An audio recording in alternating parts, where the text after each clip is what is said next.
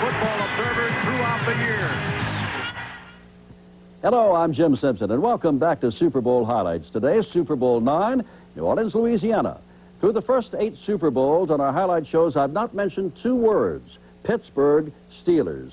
It all changed on this bitter day down in New Orleans, Louisiana, in their first Super Bowl ever. Minnesota back for the 2nd straight year and the 3rd time in the 70s. 2 things to root for. Here's Minnesota. They had never won. This is their 3rd try in the Super Bowl, back where they lost their first appearance to Kansas City. But here are the Pittsburgh Steelers with a wonderful gentleman by the name of Art Rooney, the owner. For whom do you root? Steelers for Steelers, Vikings for Vikings. A lot of sentiment in this game. And it was a bitter cold day, as we said, but it was the beginning of an era not for the Vikings, but for the Pittsburgh Steelers, as you will see and remind yourselves when we come back with Super Bowl IX from New Orleans.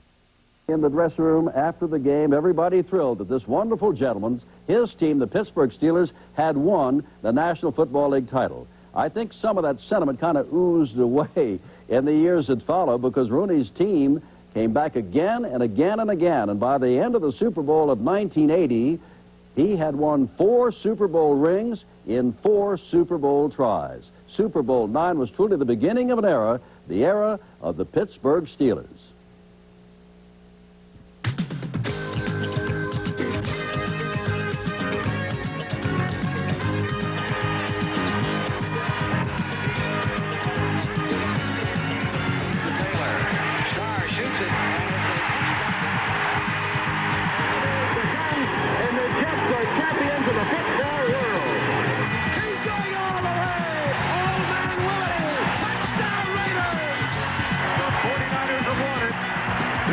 And a staff and a team that compounded Pro Football Observers throughout the year.